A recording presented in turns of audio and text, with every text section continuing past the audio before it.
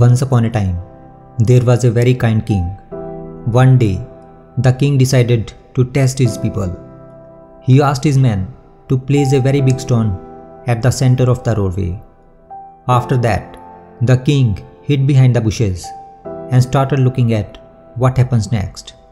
Some of the king's wealthiest merchants and courtiers passed by and simply walked around it.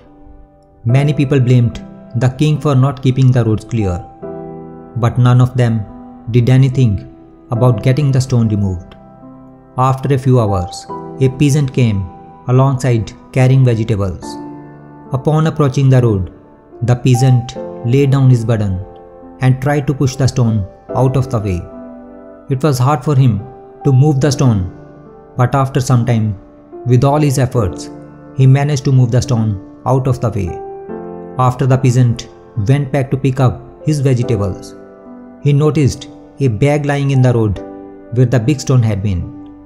The bag contained many gold coins and a note from the king explaining that the gold was for the person who removed the stone from the road.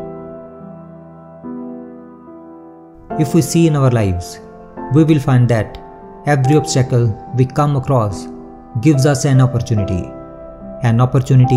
to improve our circumstances.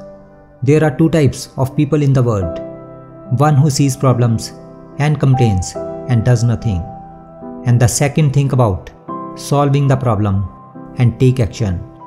They create opportunity for them out of the same difficulty. Now it is up to you which one you are and which one you want to become.